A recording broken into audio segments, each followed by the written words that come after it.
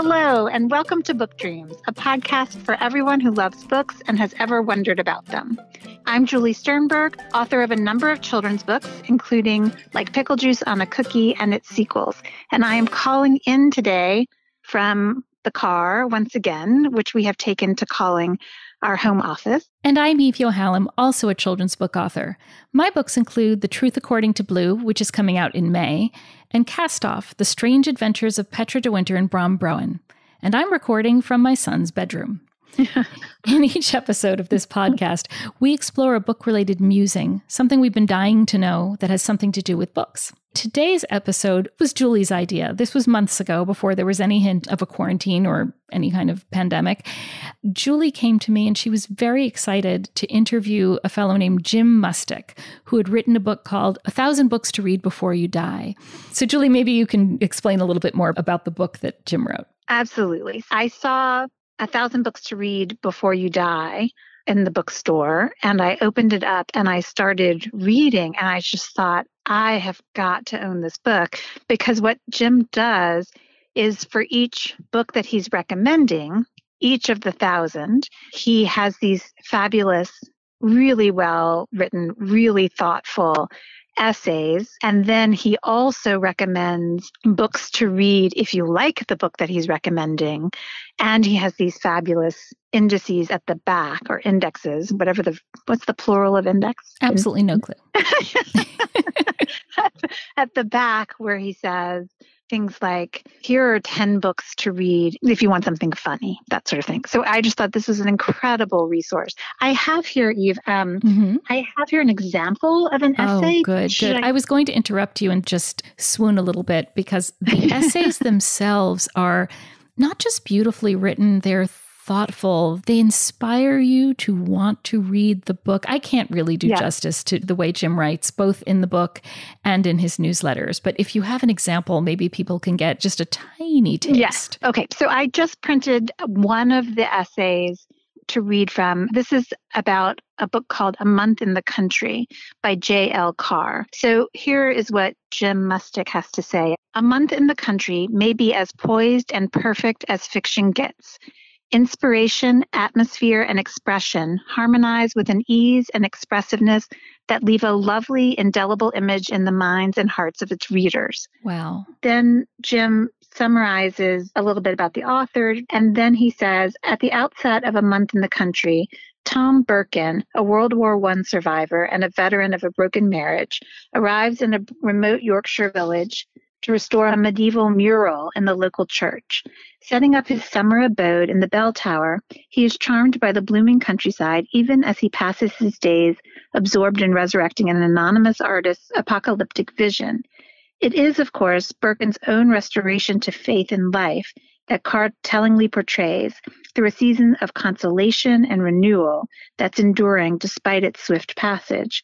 Simple in outline and wonderfully well written, A Month in the Country is hauntingly beautiful in its effect. So he gives you all the factual information that you need to decide if you want to read the book. But then he also gives you a flavor of the book. Yeah. He gives you more than that, so you know if you need to read the book on a visceral level. And that's what's so great. Yes. Well, let me tell you a little bit more about Jim himself, and then we can get to our interview with him. Jim began his career in bookselling at an independent bookstore in Briarcliff Manor, New York, in the early 80s, and then he co-founded an acclaimed book catalog called A Common Reader, and was for 20 years its guiding force. Then he was an editorial and product development executive in the publishing industry. So we reached out to Jim, and I was so excited when he said that he would come into the city, and he met with us in person, and we got a chance to interview him, and we began by asking how he got started with this project. In the early 2000s, a man named Peter Workman, who was the founder of Workman Publishing, published a book called 1,000 Places to See Before You Die by Patricia Schultz, which was fabulously successful. He had the idea of doing other books in this vein. And he was aware of the work I was doing at the time, running a book catalog, and he was a big fan of it. And we were friends. And one evening over dinner, he said, I'd like to do one of these books about books, but you like to write it. And with enthusiasm and not enough forethought, I said, yes, of course. Did he include the word 1,000 when he pitched the project? He did. Patricia Schultz would tease me several times a year saying, how's it going? When are you going to be finished?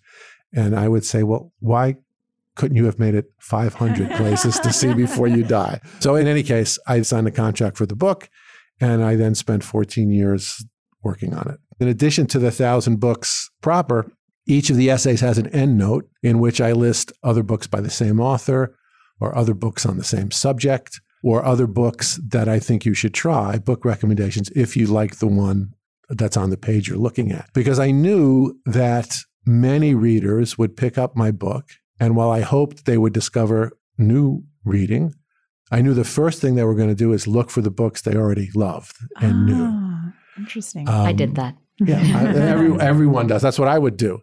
And so you want to make sure your favorite is in there. It was. Thank you. Good. When they're in there, I wanted to give people some lead to something based upon that knowledge. So what else might a reader who liked Jane Austen or Dorothy Dunnett or Dashiell Hammett, what are some other books that they might not know about that would be rewarding for them to discover? All of that work had to be done and collected and kept track of. It was quite an enormous undertaking. And from the beginning, it was difficult. How do you even start? If you imagine walking into a library that's filled with hundreds of thousands of books and going back through history, you're talking about millions of books. Several 100,000 books are published each year. Do you do it chronologically? Do you do it in terms of the most popular books of all time? Do you do it by some kind of rubric for the most influential or the best books of all time? So how did you narrow that list of millions down to 1,000? Well, I started to think about how can I make the book useful to a reader? And then I thought about what actually goes into a reading life. I don't think we read all the time in the same way or with the same character or in the same mood. We read the way we eat, so that one day we might have a desire for something very healthful. And then the next day, we really want to have a hot dog. And then we read different things at different times of our lives. Goodnight Moon and Where the Wild Things Are in my book. And then you could go all the way to, Joan Didion's The Year of Magical Thinking about grief and death. And I wanted mostly to make sure the book had a sense of the fun of browsing. So the book, in the 1,000 titles, about half are fiction, half are nonfiction.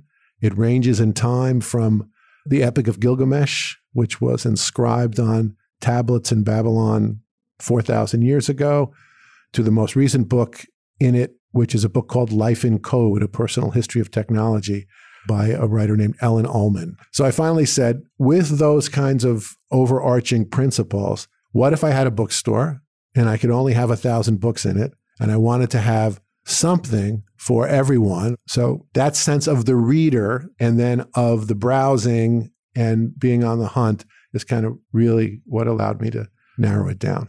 How much did you take into account as you were selecting the books, the background or the demographics of the authors when you were deciding what should be chosen for the list? I tried to get a good mix across time, across borders, across all the elements of identity, gender, ethnicity, race, and so on. Part of the issue is that there are thousands of years where the available material is very limited in terms of who is writing.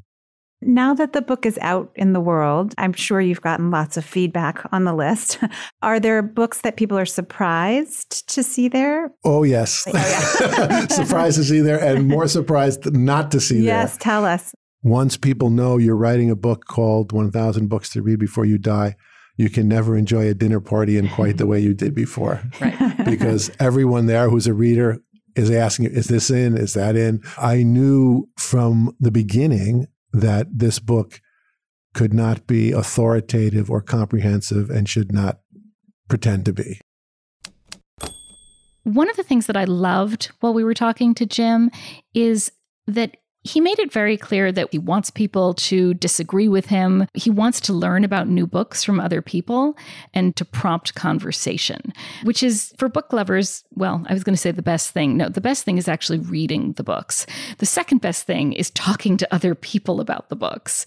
So I was really interested when he told us about his website, 1,000 Books to Read. You can go to the website and you can comment on the books that he's chosen. You can agree or disagree with what he's chosen, and you can add your own books. You can craft basically your own list, which is fun. He wrote this book, and now he has a website that allows people to talk to him about the books that he thinks we should all read before we die, and also allows anyone who wants to suggest other books to read before you die. So he's pulled all of these people into the conversation. And of course, what's great about the internet is anyone who wants to can play along. And yes, he started events yes, that allow people to weigh in. yes. Here's what he has to say about the live events. My wife came up with this idea called Battle of the Books, where we go to a bookstore or a library in a community. We work with the booksellers or the librarians to identify 5 people from the community, and they each have to pick a book that's not in my book. They come to the event and they get 5 minutes each, no more, to explain to the audience why it's a book everybody should read before they die. And after that, we have some banter and some door prizes and all that stuff. And then the audience votes on the presentations and picks the winner from that evening. Oh, that's fun. I have one word for you, first of all, which is Brooklyn. Uh-huh. Can you tell us some of the books that have won? Mm-hmm. We did one at the Ridgefield Library in Ridgefield, Connecticut. There was a wide range of people presenting, each of whom brought their own contingent to the audience. Oh, they that's packed perfect. the Packed the audience. house. We had about Is that fair? Yes, it's fun. There's about 175 people there on a Thursday night. And Small town in unlike Connecticut. Congress, are people willing to change their minds? Yes, Okay. exactly. They let people speak and change their minds. And the books ranged from The Handmaid's Tale by Margaret Atwood, which one was person not chose, in 1,000. Which was not in 1,000 books. I have a different Margaret Atwood book. The Right Stuff by Tom Wolfe. I have a different Tom Wolfe book. The Fault in Our Stars. But the winner was Devotions, which is collected poems of Mary Oliver. So it's wonderful to see these range of books. Book of poetry won. And then have someone basically champion a book of poetry and win That's over amazing. the house. You have a skeptical look on your face, Julie. What does that mean? I'm wondering how many people this person brought to the I don't to the think it event. was because the house was stacked. The stacking was kind of equal. And so his presentation was great. Mary Oliver is terrific. If you choose the right poem to read of hers, everyone wants to cry or breathe deeply or think about their lives. So there's that kind of effect. And the wonderful thing is the audience was so excited by this. Everyone's kind of on this book high at the end of it. People were emailing us all through the weekend afterwards saying, everybody in town, this is what they're talking about. This is really, lovely. so it's nice to see books take center stage in that way. Oh my God, Julie. A collection of poetry won the Battle of the Books. I know. And I have to say, I'm just a little embarrassed by my lack of knowledge about poetry. So I went and looked up some Mary Oliver poems. You did? Should I read? I do. Yes, Okay. yes. You have one? Okay. Okay, read it. I do. Apparently, this is one of her most famous ones, and it's particularly apt, I think, for the time that we're living in. Are you ready? Okay. Mm-hmm. Okay. The summer day. Who made the world? Who made the swan and the black bear? Who made the grasshopper? This grasshopper, I mean. The one who has flung herself out of the grass. The one who is eating sugar out of my hand. Who is moving her jaws back and forth instead of up and down. Who is gazing around with her enormous and complicated eyes. Now she lifts her pale forearms and thoroughly washes her face. Now she snaps her wings open and floats away. I don't know exactly what a prayer is. I do know how to pay attention, how to fall down into the grass, how to kneel down in the grass, how to be idle and blessed, how to stroll through the fields, which is what I have been doing all day. Tell me, what else should I have done? Doesn't everything die at last and too soon? Tell me, what is it you plan to do with your one wild and precious life? Yeah. Isn't that beautiful? I love this line. Doesn't everything die at last and too soon? Isn't that a great juxtaposition? It's fantastic. It's really, really fantastic. So, of course, a collection of poems like that won the Battle of the Books. It wouldn't have necessarily, I assume, given the general popularity level of poetry collections, been one that everyone in the audience knew. So, pretty great. Probably not. The other thing that really excited me about his description is that 150 people showed up. I know. I mean, to a book event in Connecticut. I know. It's crazy. Of course. And he does them regularly. And you and I talked about going to one in May, and that's not happening at the moment. But we look forward to a time where we can go to a Battle of the Books. And I went home and thought, how do I get 175 people to my book event? So what do I do? I think you need to just read some Mary Oliver poems, maybe. Anyway, going back to our conversation with Jim, after we talked about the Battle of the Books, we started talking about kids and books for kids, and he described a teacher named Dave Griffith who worked with another teacher, Judy Silver, in Ridgefield High School. They had the idea to ask kids what they want to read, and then they designed a course where that's what the kids read. And it's been enormously successful. They've been doing it for something like 9 or 10 years. And I just got very, very excited thinking about that. What would it look like to teach a high school literature class where the syllabus was designed by the high school students? I don't think they would be reading Tess of d'Urbervilles. I don't think so. I really don't. Anyway, so we were talking to Jim about this, and here's how he described it. The engagement of the kids talking about these books is palpable. The energy and vision of the teachers is palpable as well. And so it brings that joy to reading, which I think we kind of sadly often beat out of kids in the classroom by giving them books that they don't have the experience to find resonance in. It always puzzles me that all across America for decades, high school students are reading The Great Gatsby. The Great Gatsby is a wonderful book. I love it. I revere it. But it's hard for me to see what that book could possibly say to a 15-year-old. We do readers a disservice twice. Once by having them read it when they don't have the kind of experience of retrospection and regret, which is the soul of the book. They can't have had it because they haven't lived enough. And secondly, they're not going to read it when they're 45, when it might actually resonate with them greatly because they hated it when they were 15. Right. I was lucky enough to interview Philip Pullman about 10 years ago. He's the author of that was really lucky. Golden Compass. Yes. And we had a great conversation. I noticed We're really hitting the Golden Compass trilogy is in your book. Yes. And we were talking about this very subject. And I had found an article he had written in a British newspaper about the new UK secondary school English curriculum. And he chose the verbs used in this report about what students were supposed to do. Analyze, explore, explain, all words aimed at a kind of critical appreciation of the text. And then he said, never once is there the word enjoy. Yeah. And that's what really turns us on to reading. If we can get students lost in stories, that's the most powerful thing we could do to make them more sensitive people, more empathic, but also more connected to some kind of passion of theirs. My favorite story in that vein, 3 separate Supreme Court justices on separate occasions, years apart from each other, in independent interviews, were asked the same question. What first set you on a path toward a life in the law? And it was Sandra Day O'Connor, Ruth Bader Ginsburg, and Sonia Sotomayor all said, reading Nancy Drew.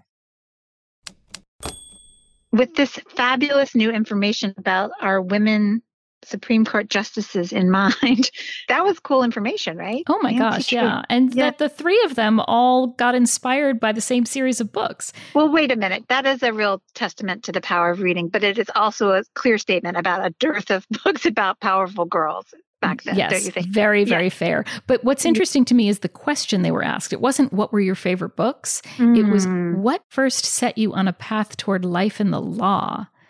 And the answer was Nancy Drew. That's true. Right. But speaking of a question about what is your favorite book, we did ask Jim that question. Yes. And this is what he said. I'll talk about two. They're very different, so it's a good conversation. One is, do you know the writer Russell Hoban? Yes. Russell Hoban started out writing kids' picture books, very famous series of books about a badger named Francis. Bread and Jam. Bread and Jam for Francis. Yes, exactly, yes. But he went on to write, later in his career, The Mouse and His Child. That's the book that I want to talk about. The Mouse and His Child is a book about a wind-up toy. It's a father mouse who's holding hands with a child mouse. And when you turn a key in the back of the father mouse, he turns around in a circle, lifting the child mouse upside down. And they have all kinds of harrowing adventures. I mean, it's a very scary book. It's kind of dark, but ultimately uplifting, at least to me. And this story and the way it's told has as much to say about what it means to be alive on the earth as any book I've ever read. I think I might have to read that. You can really book talk Well, there you go. a book. And the second one, the more conventional choice, is George Eliot's Middlemarch. I reread that book every few years because I find new things in it. I remember when the first time I read it, I was in college, 19 years old, and I thought then that it was the wisest book I'd ever read, and it has remained so as I've learned how little I knew about what wisdom was when I was 19.